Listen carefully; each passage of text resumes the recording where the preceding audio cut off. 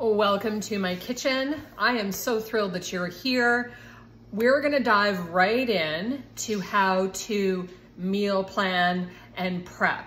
Now, before you get a little bit antsy, before you think this is like going to be something so super hard, I'm here to assure you that it is actually one of the simplest things that you will ever learn. And the most important part is it will get easier with practice. So sometimes it takes a little longer at the beginning, but if you implement a few of these simple little strategies that I'm going to show you today, you are going to find that this is going to magically unlock so many different things in your life, take so much stress off of, what's for dinner, what are we eating, what are we doing, and you're gonna find that it just gets easier and easier. It just becomes second nature. I can almost promise you that. So for those of you that don't know me, my name is Julie Gorman. My passion is health and wellness. I love to teach people about the power of food, how to eat clean.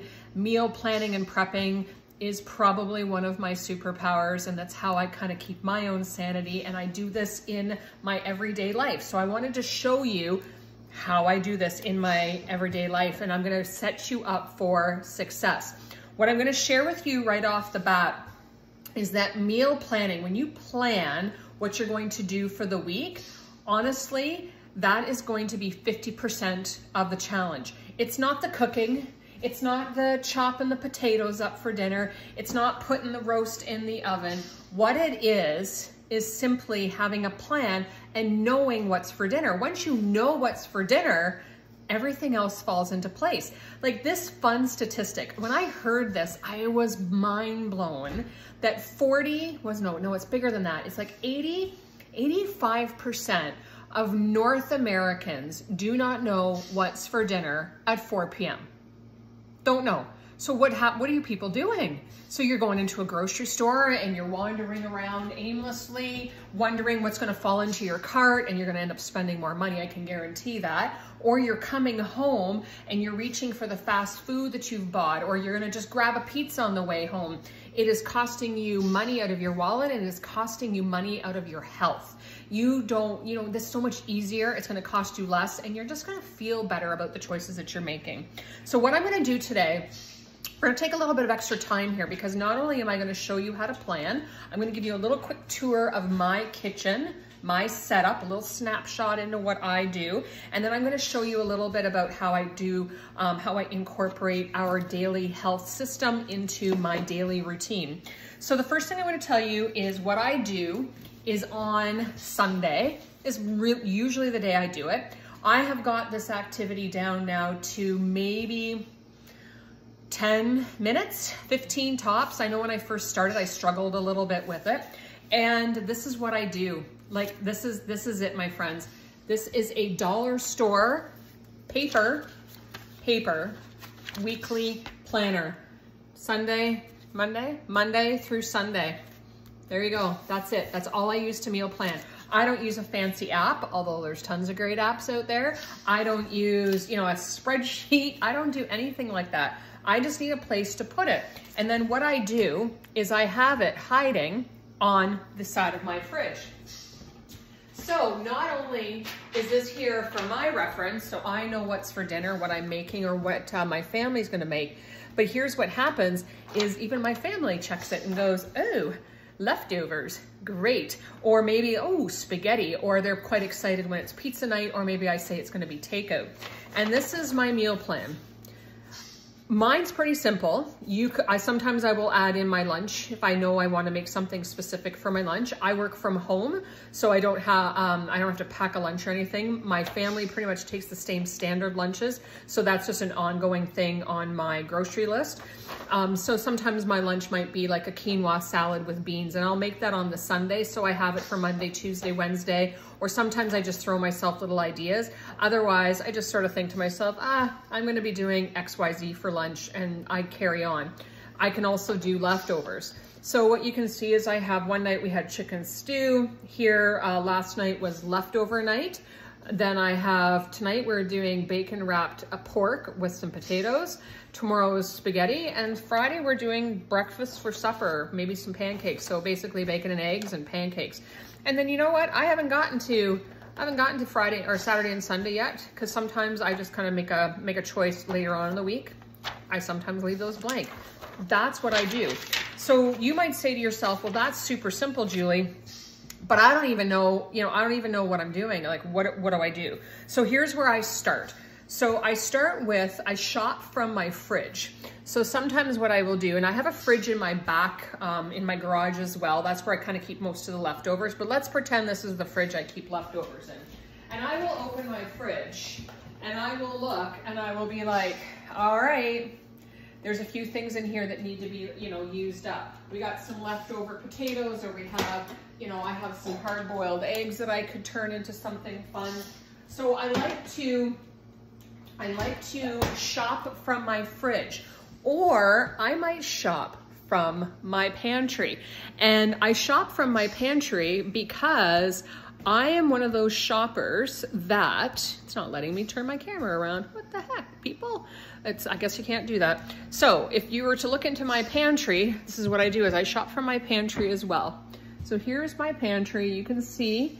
So I might say to myself, hey, look, I got extra, canned tomatoes, so I could make, I'll do a spaghetti, I gotta use that up. Or maybe I noticed that I have, I don't know, the cobs of corn. So maybe now I'm gonna say to myself, hey, we got the water chestnuts, I could do like a stir fry this week. I also have another cupboard. This is my grand pantry. I also have another cupboard. This is where I keep all the pasta. I have my gnocchi up there. So I might say to myself, you know what, let's make some gnocchi. I've got some long noodles, some short noodles. Maybe I noticed the beans. Maybe I'm gonna do something with the beans, or make a chili, that sort of thing. And of course, I've got the evil snack cupboard down here. So I will shop from my pantry. Now, some people don't have a stocked pantry like I do. Some people just sort of shop as needed, and that is okay. So what I will do is I will shop from, sorry for the jiggling, I will shop from my pantry, shop from my fridge, shop from my freezer. Sometimes we get, beef on sale, chicken on sale, or we get from the farmer. Maybe I've frozen something. And like I said, I really try to utilize the leftovers. I really try to keep our food waste to a minimum. The dog doesn't like when I do that. The dog likes it when there's leftovers, because sometimes he's lucky and he gets like leftover chicken or rice and that sort of thing. So let's just pretend I don't have the cupboard situation. I don't have any leftovers. Maybe the freezer situation is not where I want it to be. So then what I do, I have my list, and what I will do is I have a binder. I am this organized. I have a binder, and in this binder, I have what I call meal plan favorites. So what I did, I actually printed off a list, and then I've added to the list. You can find lists where it's just lists and lists and lists of different recipe ideas, because here's where one of the biggest challenges I hear from people is I'm in a recipe rut. I don't know what to make. So you're thinking, okay, I know how to plan. I just gotta sit down and plan, but I don't know what to make. So if you don't get that inspiration from the fridge, the pantry, or the freezer, then what you can be doing is going to this book, and you can look and you can say, oh, we haven't had lasagna in a little while. Yeah, I got lasagna noodles, perfect, we could do that. Or I haven't had a shepherd's pie in a while. So what you're gonna do is use that list to inspire. The other thing that I will do on occasion, I'm not gonna pretend that I am, some Rachel Ray here, that I'm always, know exactly what's for dinner. But I sometimes will go into some of my favorite cookbooks, and I might look up some different recipes, and then I might go, hey, we've never tried that. That looks really good. That actually does really look good. Crispy baked fish fillets. So I gotta mark that one. So sometimes I'll just go through and I'll pick a new recipe just for fun. I like to cook, and if you like to cook, awesome. Now let's pretend you are like those people that don't like to cook, and that's okay. We can still be friends. It's okay. Because what you can do, I am not gonna judge you. What you can be putting on your meal plan, so let's say Thursday night's gonna be a little bit of a busy night. You gotta run the kids to soccer, maybe there's a hockey practice, maybe somebody's heading off to dance, there's a recital, maybe you have to work late, whatever. This is what you're gonna look at your calendar when you're planning out this stuff. And you know what, when you go grocery shopping, pick up one of those pre-chopped meals. They're not overly expensive. They are a little bit more expensive, but I'm not gonna say that they are overly expensive, and they're usually made with whole foods. Go ahead, put that in. Or plan pizza, that's okay too. On a night where you know you're running and you don't have even time to put a frozen pizza in, buy a pizza. I'm not saying you can't do these things. What I'm saying is make a plan so that you're not scrambling, because I can promise you when you have that plan in place, you are gonna feel this huge weight lift off your shoulders. All right, so let me just make sure I've got my list. So you've grocery shopped in your pantry, in your fridge, in your freezer, then you're gonna make a grocery list. And here's the thing, so my family, 99% of the time, they know to do this. When you use something up, butter, ketchup, or there's something that we run out of, peanut butter, whatever it is, you go to the fridge, and on the side of my fridge is the grocery list, and you're gonna write down what it is that we need. What I do, I'm the grocery shopper for the most part.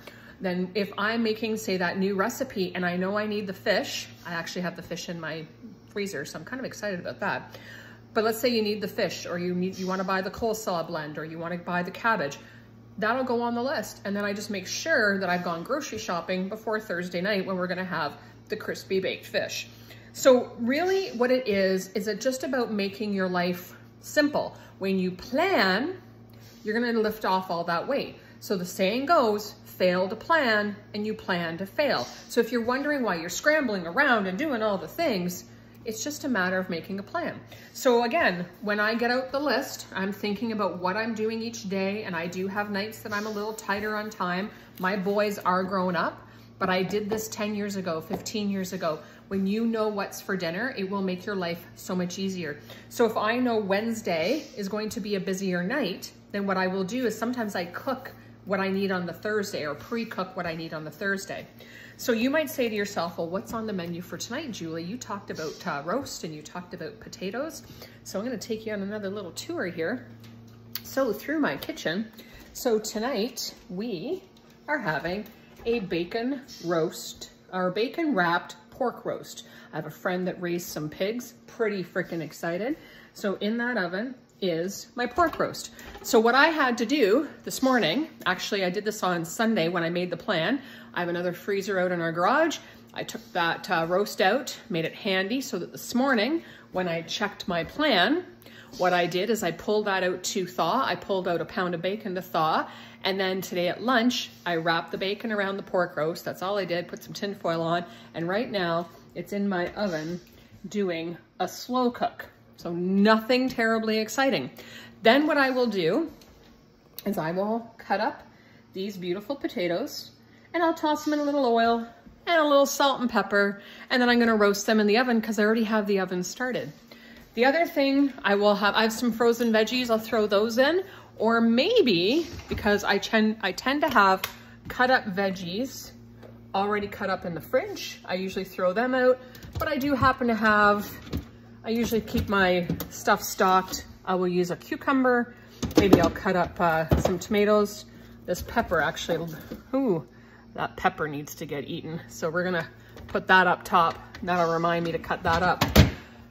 So that is how I do my meal planning. So again, the reason I'm sharing this all with you is because of simplicity. So that is a little tour of my kitchen. That is what I do on a daily basis. Like I said, sometimes we do bring in takeout, sometimes we do, extra things. So the last thing I'm gonna share with you is our daily health system, because that's the other thing, it's about planning. So the first thing, and because I'm using my phone, you can't see my phone, I would normally hold my phone, but I would show you that I set alarms to make sure that I'm taking the things that I need. So right now, it's actually time for me to take my Activate. So what I'm gonna do is I'm gonna show you how hard this is. So I keep all this stuff handy. Again, it's part of the planning. I have it all set in my phone. The reason I wanted to share this little piece is because this is why I am doing these videos. I am doing these videos because here's what I know from my many, many years. I'm not just being a mom and a wife and a mother. all those things, but also as a culinary nutrition expert, as a wellness coach, I know how important it is to plan and to prep and to make sure you're set up for success. So when you're using a system like this system that is going to help you make lifestyle changes, if I just said, just take the magic pill, just take the magic potion, and you are just gonna magically feel better, you're gonna release pounds, you are going to get this new increased energy, you are gonna find that, I don't know, you're sleeping better. We've had so many great results on it. If I told you that's all you needed to do, I would be doing you a huge disservice. Because here's the thing, this is a lifestyle change. And to plan out what you're doing, to make sure that you are getting what you need and making sure that you're filling in all those gaps. So when you look at the guide, that was spilling by the way, when you look at the guide, it's not just about taking the Transform before your meal or taking your Activate, you know, to make sure that you're activating your hormones and getting that GLP-1 hormone stimulated. What it means is you have to bring together a balanced plate, you have to exercise, and that doesn't mean you're gonna be like the next workout star. You're not going for Arnold Schwarzenegger status here. What you're doing is you are gonna get out and move. It's gonna be for a walk, maybe it's yoga, maybe it is gonna be a workout 3 times a week. So the reason I wanted to spend a little time here on the meal planning and the prepping side is because if you don't pair this with a balanced plate, if you don't eat the things, whole foods, the vegetables, even if maybe you're not into the meat thing, whether it's a vegetarian dish, if you don't plan for success, you are going to fail. And when I say fail, like you can take this stuff, but if you're not eating properly, if you're not drinking enough water, if you're not getting your activated, so refreshing. If you're not doing those things, what's gonna happen is not only are you not gonna see the shifts in your metabolic health, you're wasting your money.